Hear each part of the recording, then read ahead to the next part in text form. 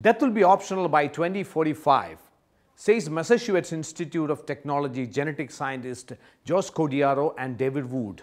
They have co-authored a book, Death of the Death.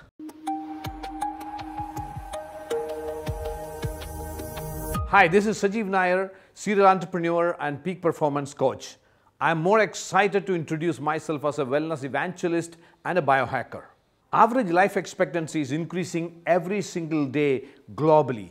In India, the average life expectancy in 80s was around 40 to 45, and it became 60 in 2000.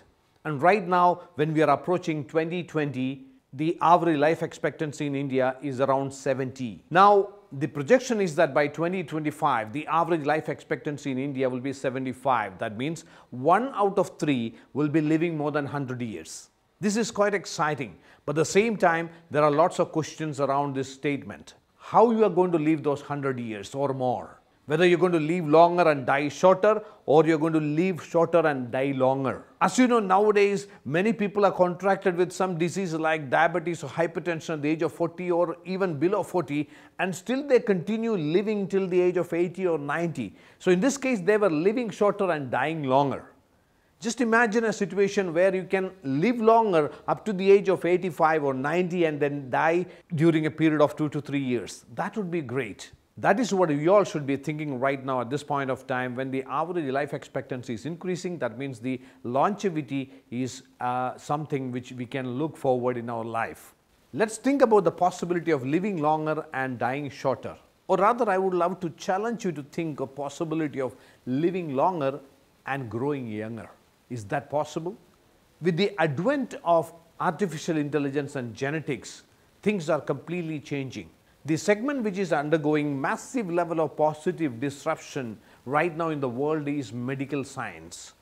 In fact, in one of my earlier videos, which is on the Future Trend series, I had mentioned about the kinds of disruptions and the kind of changes which are happening right now in the medical science. During my research on thought process reengineering, which we call it as TPR, based on neuroscience, my intention was to make neuroscience so simple that everybody can apply those principles on their day-to-day life and make life much better.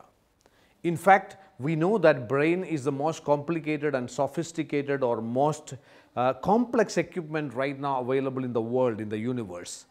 But if you buy a refrigerator or if you buy a laptop, you have an operating manual. But for your brain, the most sophisticated and the most complex equipment, you don't have an operating manual. We don't know how to operate our brain.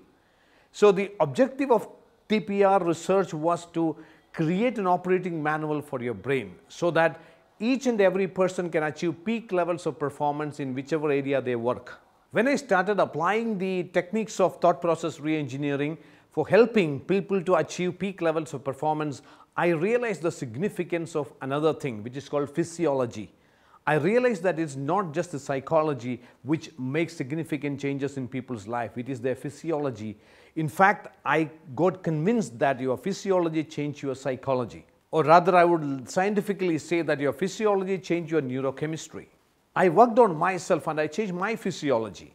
The way I walk, the way I sit, the kind of food I eat, when I eat, the bed timing, so that I identified the correct bed timing for me so that I can wake up so fresh in the morning.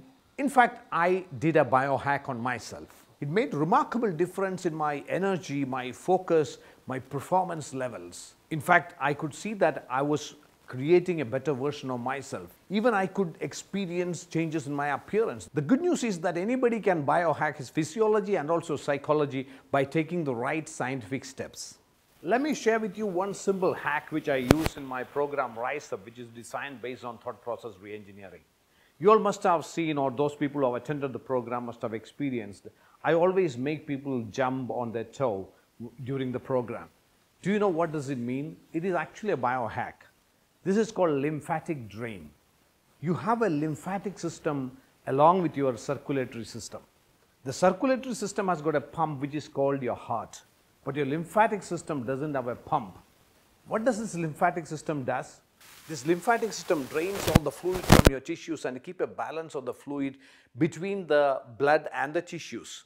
So when this is being drained, your toxins and different kinds of wastages are being drained out. So lymphatic drain is very, very important. When you are actually jumping, what you are doing is that you are actually activating the lymphatic drain. Because as I told you, the circulatory system has got a pump. The lymphatic system doesn't have a pump. The lymphatic drain will happen only when your muscular movements happen.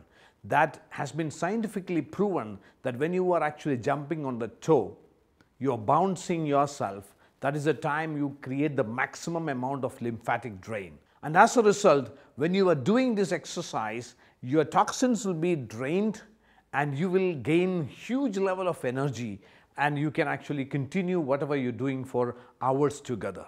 So there are so many such simple biohacks which you can apply in your life. In the coming videos, I'm going to come out with such tips so that you can actually create a better version of yourself. See you next time.